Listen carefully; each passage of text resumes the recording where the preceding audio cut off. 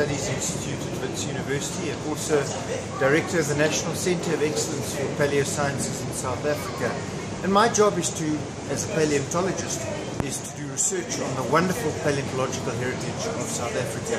For that reason, I am very pleased to be able to work in association, my staff working in association with David and his wonderful artworks, because these works of art you see here do much to get public enthusiasm for the fossil heritage of South Africa and the world. Now, a lot of the things that he's portraying here are fossils that are found in other countries, but many of them that are here are fossils that we have found at Wits University from the South African rocks.